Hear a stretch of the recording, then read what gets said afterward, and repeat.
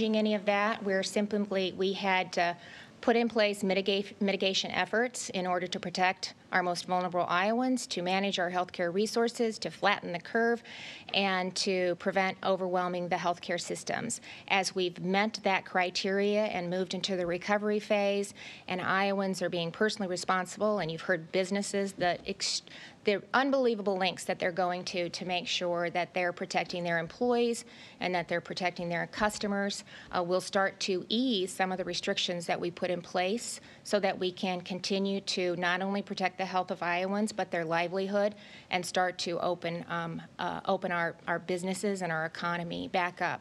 So that's what I have control over, the mitigation efforts that we put in place as we start to ease those and really continue to monitor the effects of easing the restrictions and how that impacts our continuing to move forward.